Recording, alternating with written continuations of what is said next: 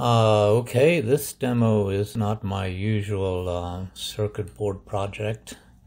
It's a piece of software, an application that I put together for the purpose of testing Hamlib's rig control daemon. Well, basically testing Hamlib, but using the rig control daemon for testing. The application is written in NetBeans, Java, and we're running it on my desktop computer.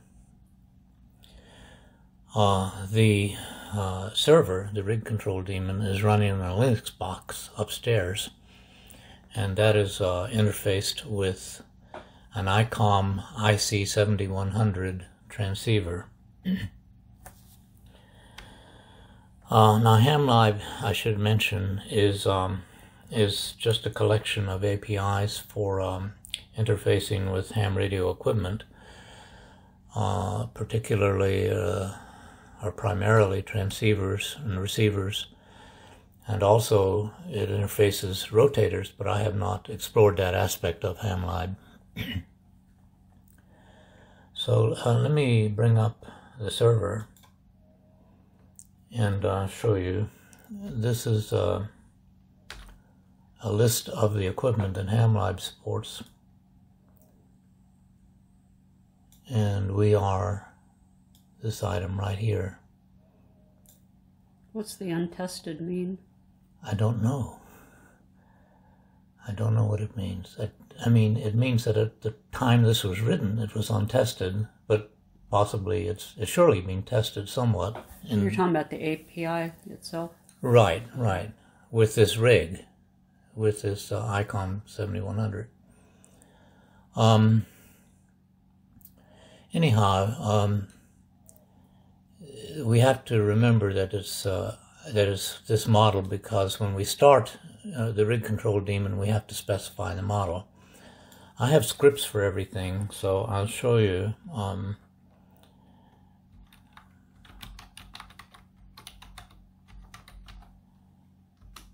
This is how we start the rig control daemon. We tell it the port. This is the default port, TCP IP port 4532, the model number of the rig that is interfaced, and the device that has the connection to the rig, which in this case is a USB serial device, and also the data transfer rate, which is 19,200 baud. The only significant thing about that is that it has to agree. Yeah, the rig and that has to agree, correct? That's right. And then I have, I'm also logging to a file, but that doesn't matter. That's not germane. And also have another script that will tell us that it's running, so I'll try that. And we see that it is, in fact, running. What's the 8437? That's the process number. Oh, okay. Yeah, if we want to stop it or kill it, that's what we would do. And also, this is a host name. Dell T3500, that's the Linux box that it's running on. So I'll put that back on and put the host name in here, because that's what we'll be connecting to. And the port is already populated? Yeah, that's the default port. If you had more than one daemon, you would have to use different port numbers for each one. For instance, if you had more than one radio they were connecting to, from the same box, but I mean, all of this is kind of unlikely, I think. Alright, so the canonical test is to get the frequency, which I'm going to try. I hope it works, and it does, because the radio is set to one of its memories, memory D02 to be precise, which is at 144.39 megahertz, the terrestrial APRS frequency in the US. So that's it tells us that it's working. I can also, for instance, get the mode, which should be FM. It is. And all of these commands and so on are come from the man page for. What is a man page opposed to a woman page? Well, man is short for manual. And it's a standard format of documenting Linux applications. It's with the man page. Just checking. So anyway, okay, so when I coded this thing last few days, I just walked through the man page, or man pages, I don't know how you said, but anyway. Manual? No, I never said manual. You walk through it and just code all the options and everything. Mode, for instance, if we go here, we look at mode drop down. Okay, it's the same list of modes as here. I just so you use the manual and just populate it with whatever's available. Whatever's there for any rig. Okay. I put in there, and now it says here that we should also get the passband, but for the passband, you need extended mode. Where does it say that? Well, I just see it's in hertz as an integer and 0 for the backend default. That's the only thing I see. Okay, so anyway, so if we enable extended response mode up here and do it again, it will tell us the passband in addition to the mode. There are very few commands that are like that, but that's one of them. So anyway, we could also get the tuning step. I don't know where that is. There it is. TS. Get the tuning step. I thought I saw 2 of those. The tuning step is 25 kilohertz, which is big, but it's FM on 2 meters and it's memory mode. So anyway, that's what it is. Now there was one command that I was kind of looking forward to trying. And let me see if I can find it. Where is it?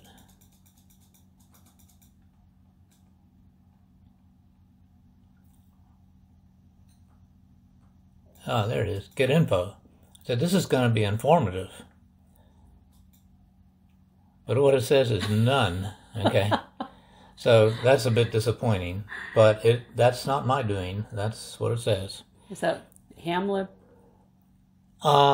Yeah, I presume. Well, there might be some standard command that you send to the radio, and maybe that's what the radio says. I don't really know whether it's Hamlib or the radio in this case. All right, so each of these combo boxes has arguments, canned arguments for something. For the get level function, well, RF power, we need to find get level. Where is get level? There it is. Get level RF power. Okay, that comes back as a floating point number, 0.2, which I know is correct because that's 20% of the power, RF power on 2 meters, which is 50 watts, but 20% of 50 watts is 10 watts, so that's equivalent to 10 watts. We could also get other things, key speed, 15, I know that's right. I don't think I've ever used a keyer in IC 7100, but I did set the key speed at some point.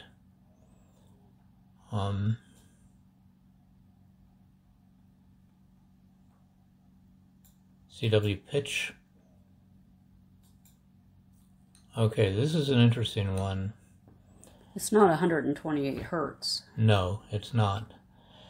The number that comes back is a number between 0 and 255, and that corresponds to the range of 300 to 900 hertz. So 128 would be 600 hertz. If we wanted to set it to a different value, we'd have to interpolate to do that. In fact, I think I can do that. Set level. We could set it to 450 hertz, which would be 64.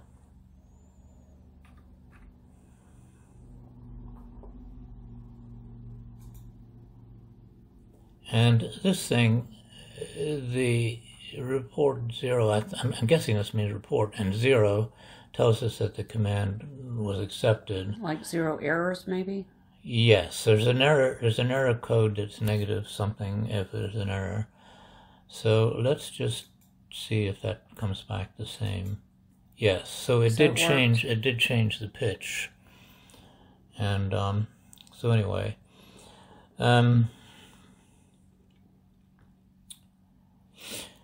let's get a parm. Where's the? Here we are. Parms. Okay, parms. Well, first of all, I'm going to clear this because I want to get rid of this thing here. So clear. It wouldn't matter if it were left because it expects when you say get parm, it wants a parm, not a level. Okay, so we'll get the backlight. All right, this number somehow refers to the backlight brightness. I have no idea. No idea how that refers to it. It might be between 0 and 1. I have it set pretty dim, but I don't know. That would require reading. Yeah. Let's try another parm. Maybe there's one that's a little more obvious. What about time? Okay, time. Okay, and It didn't work. It didn't work. Well, one thing, I mentioned it before, and I should clarify. This list here is a list of, what's implemented for any rig in the Hamlib. If you want to know what's good for your rig, you have to put in a question mark. And some of the commands, that only works on set. I think it works on get parm, but I'm just going to do set because I'm not sure. Okay, so it says send. Oh, it didn't. Oh, that's because I had time in there. I need to clear this. I need to clear this first. And so we'll say set parm and question mark. Send. So you only have two that you can... You only have two. What's A and N? I don't know, but I find out about that. Well, why don't we look at what the parameter is and see? Oh, okay. Oh, well, I need to say get. Oh, I didn't put a parameter in. Yeah, this one, okay. It's not implemented. So there's no point in looking it up. No, there's no point in looking it up. Now, let's see, what else can I demonstrate? Function, maybe. Get a function. Oh, I should say, first of all, see what's implemented for function. Clear this. Set function, question mark. Send. Okay, there's a lot of things that it says are implemented, and I know that's not true. They're not. I mean, they might be implemented in the rig, but they're not supported. They're not supported in the interface and the rig, for sure. One that I've looked at before is this one, VSC.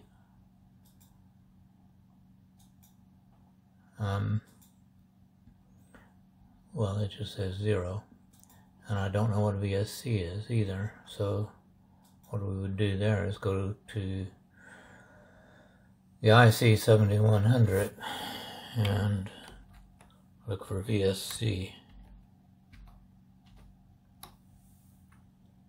There's 13 references. Send read VSC function off. Send read VSC function on. Okay, so it's an on, whatever it is, it's an on-off thing.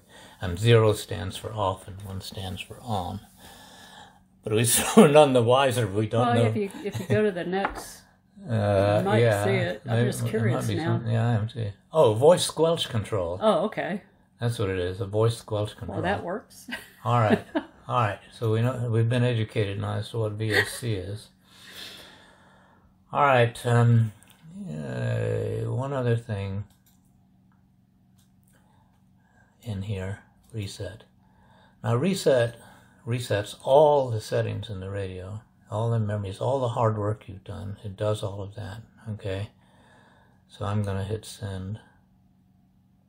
Whoops, I need to get rid of this first. I'll clear that. And I'll go to reset. And here it says, reset is not permitted. Well, that's my doing. That's me saving myself from myself. From messing yourself up. Exactly. Some of us have backups of our settings on SD cards, so. Well, that wouldn't be a bad idea. I should do that. I should definitely do that. So anyway, there you have it. Whoa. That's our friendly That's our nearby Air Force Base, Shaw Air Force Base. So anyway, what we'll do is, for whatever interest it might have, we'll post this on as a zip. So I'll post it as a zip, and I'll put a link to the zip in the video, whatever video comes out of this, in case anybody finds it useful for playing with. Are you going to share your Hamlib. code? Yeah, I'll zip the whole thing, because if you with jar files, sometimes it's hard to get a jar file to work, and unless you have everything just right. And with the sources, you can just recompile it in NetBeans, and it'll be fine. So I'll zip the whole thing and put it up. And thank you. Thank you. That was fun.